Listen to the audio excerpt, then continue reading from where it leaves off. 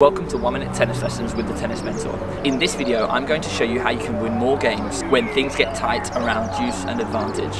Now, we've all been in matches where lots of games go to deuce multiple times, and quite often when it goes to deuce advantage, we tend to be able to win lots of points on one side and lose lots of points on the other side of the court. Patterns tend to emerge where one player is better at serving on one half of the court than the other, or in doubles where you're serving against a weaker player on one side and a stronger player on the other side. The best way to break this pattern is to figure out which side of the court you're losing most points on, and to break that pattern by doing something completely different. It could be that you change the type of serve you hit.